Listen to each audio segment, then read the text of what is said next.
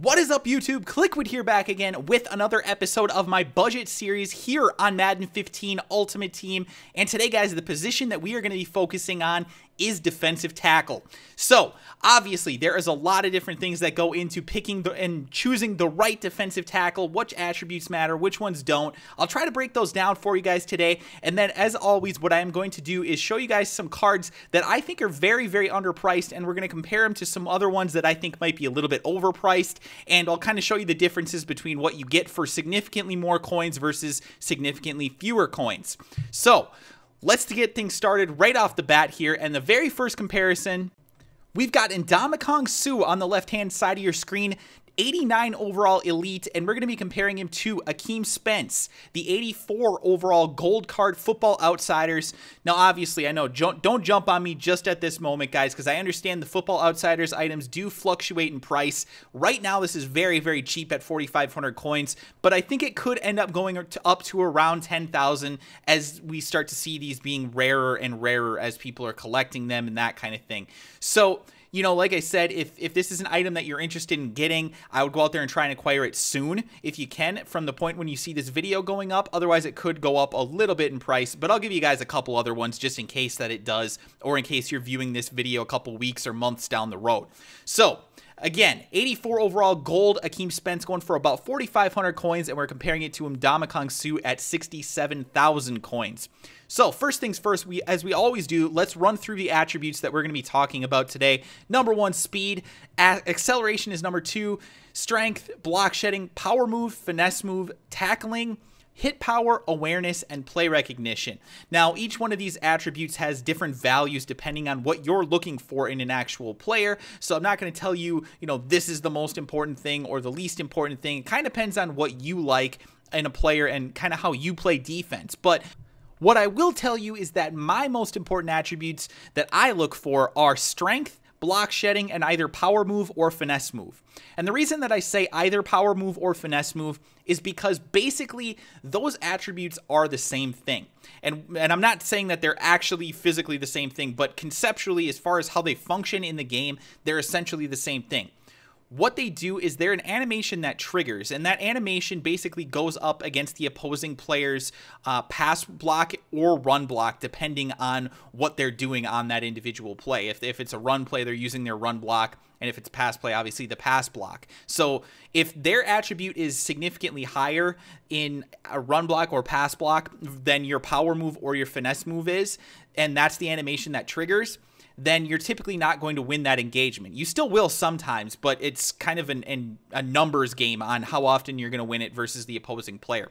So hopefully that makes a little bit of sense, guys. And it's not just those two attributes. Other things go into it as well. Obviously, strength, block shedding, all that kind of stuff goes into it. Even speed and acceleration to some extent do. And then all the other things kind of are based on, what an individual circumstance that's happening.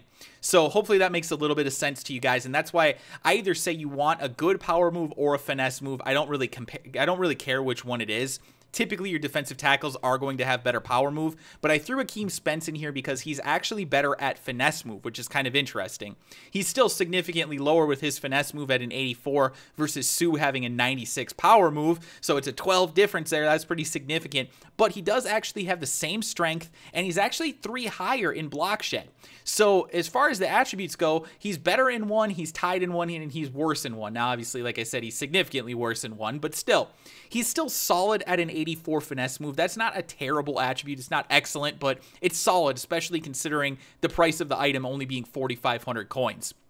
The other things, hit power, in my personal opinion, not that important for a defensive tackle. All of them have a decent hit power at least, but I still threw it in here because, usually people want to see that. Awareness and play recognition, to me, not that important for a defensive tackle because typically they're either going to be engaging against the running back and trying to stop him or going at the quarterback on pass plays. Play action, it does matter a little bit because they're going to probably be able to determine whether they should tackle the running back on a play action versus actually running straight after the quarterback on a play action. But even still, they're typically going to tackle the running back even if they have a high play rec. That's just the way that it is in this game. So to me, I don't really care that much about play rec or awareness for defensive tackles. Those will be important for your cornerbacks, your linebackers, your safeties, and that kind of thing on the defense. But for defensive line, I don't really worry about play recognition or awareness personally. So Hopefully that makes a little bit of sense, guys. And then, of course, speed and acceleration, those are kind of self-explanatory. For defensive tackles, I don't really worry about that as much because I'm not going to be pass rushing that much with them. They're typically there to stop the running back. Obviously, there are pass plays where we want them to be able to get after the quarterback, but what it comes down to is, do they win that engagement against the lineman in front of them or not? Once they win that engagement, the quarterback's going to be trying to get rid of the ball anyway. So, you know, at the end of the day, it's not super important whether they have good speed or acceleration. But I will show you guys at the end of today's video one item that I think is pretty good for pure pass rushing at the defensive tackle position. So anyways, guys, I'm kind of getting off track there, but coming back to these two items here, I do think that there is obviously an upgrade here between Ndamukong Suh and Akeem Spence, but at the same time, though, I don't think it's that substantial. I think that for 4,500 coins, you're getting a significantly better value, and most people, of course, can't afford to have a 60,000 coin card at every single position. So if you're somebody that's, you know, kind of balling on a budget a little bit, you might want to go out there and take a look at this Akeem Spence or some of these other items that I'm going to show you in today's video. So let's hop into the second card set that we have here. And the cards that we're going to be looking at, on the left-hand side, you have Road to the Playoffs, Kawan Short, the elite item. That is an 88 overall, going for 62,000 coins. And we're going to be comparing him to Marcel Darius, 5,000 coins, an 84 overall item. So these items, as you can see on the left-hand side, a lot more green on the left than there is on the right. Of course, that means that that attribute is higher, the red meaning lower, and then yellow being the same. Hopefully that makes sense. But on the left-hand side, there's a lot more green than there is on the right, of course. You know, that kind of goes without saying. There's 6 over there, and there's only 4 for Marcel Darius. And Marcel Darius is only higher in one of the 3 most important attributes that I always say, you know, like I said, strength, block shedding, and then either power move or finesse move. Those are my most important ones for a defensive tackle. So to me, it is a little bit frustrating that he's only higher in one of them, but the nice thing is that he's only 1 lower in block shedding, so they're essentially the same there. And then he's 4 lower in power move, where they're the closest, of course, but he's actually 3 higher in strength. So for all intents and purposes, these two items are very, very close. They're within 2 overall between the 3 most important attributes as far as my personal opinion goes on those things. So my opinion is that these items are very, very close to one another in the best things that they can go for. So, you know, defensive tackles, we want them to be able to stop that run, and the strength, the block shedding, and either the power move or the finesse move are going to be able to do that. And that's why I really like this Marcel Darius item. I remember in Madden 25, I used his final edition, the Marcel Darius final edition for, oh gosh, probably a month or 2.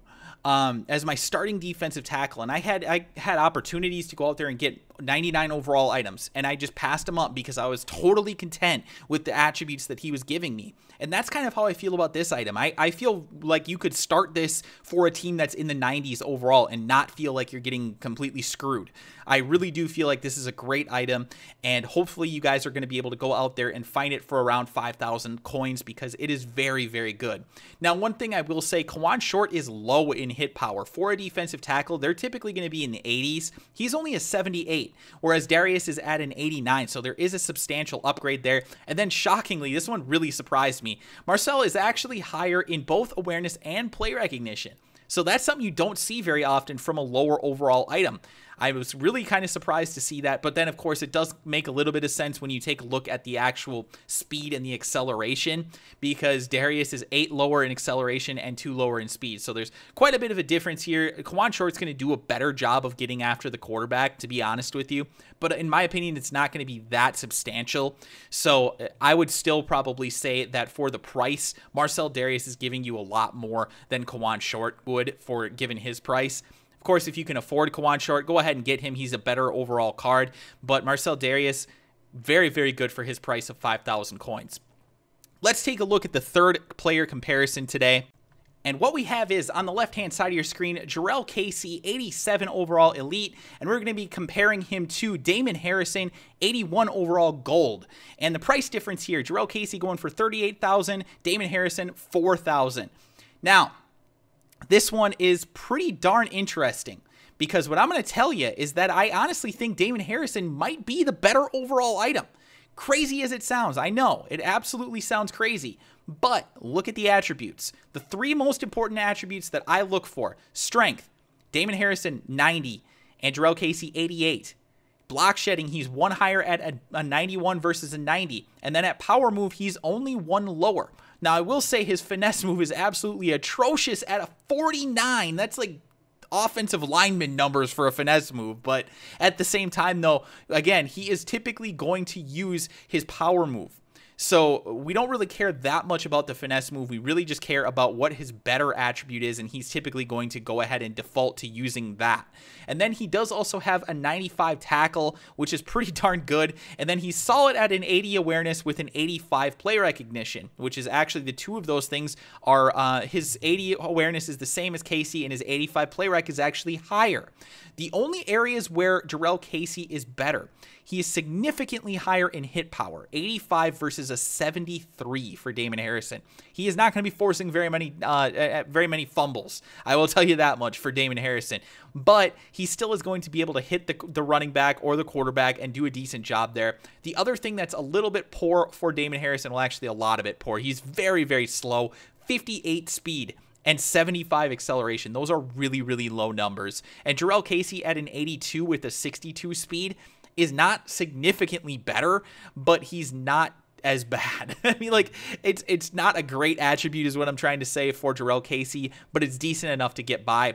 Damon Harrison, his numbers are really low. I just can't lie to you. This is really primarily going to be a run-stopping defensive tackle, but the 90 strength with the 91 block shed and the 86 power move, those are really solid attributes, especially for an item that is only going for 4,000 coins. So, you know, like I said, it really comes down to what you're looking for. I mean, obviously, I guess I shouldn't say that Damon Harrison's necessarily better, but I think he's a lot closer than the difference between 34,000 coins. I really, really do. I think that if you're looking to upgrade your team and you have Damon Harrison on your team and you've got 34,000 coins, I would not make the upgrade to Jurrell Casey. What I would do is I would take those coins and use them in another position where I think I can make a more substantial upgrade to my team. So hopefully that helps you out, guys. Those are the three comparisons that we have today. But what I decided to do was actually go ahead and throw in a little bit of a bonus item for you guys here. So what you're going to be seeing here is actually a pass rush specialist, as I'm calling him, from the defensive tackle position. He's not extraordinary or anything, but he's only going for 900 coins. Super, super cheap. He's 74 overall. It's not a great attribute. I understand his overall is very, very low, but he has some interesting attributes that I think make him pretty solid as a defensive tackle for pass rushing. First of all, obviously, speed and acceleration, 80 speed for a defensive tackle, that is extraordinarily high. That is very, very high for a defensive tackle. His acceleration at 85 is excellent. And then he still has 91 strength with a 90 block shed. Those attributes are awesome. There is really nothing to complain about there. And then he still has an 85 power move, which is solid. So to me, I'm really not worried about this item getting to the quarterback. I think he's going to do a great job getting to the quarterback just based off of those attributes alone.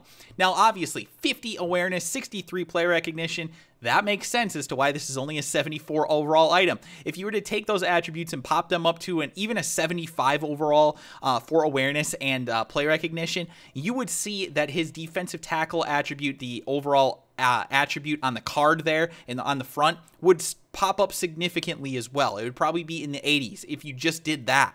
So, you know, that kind of makes a little bit of sense as to why this item is rated so low. But again, for 900 coins, when you are looking for a pass rusher out of the defensive tackle position, you just aren't going to find very many better players.